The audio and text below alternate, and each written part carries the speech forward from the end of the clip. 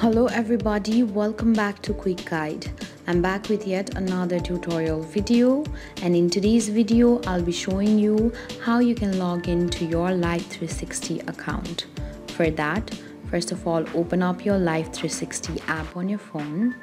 After you open up the app, at the bottom of your screen there you'll see already have an account, sign in. Tap on sign in.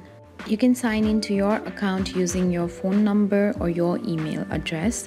If you want to use your email address to sign in, tap on sign in with email, which is at the bottom of your screen.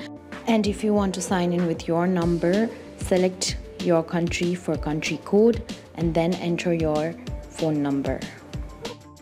When you're done, tap on continue. Now enter your password that is associated to your account. Then select continue.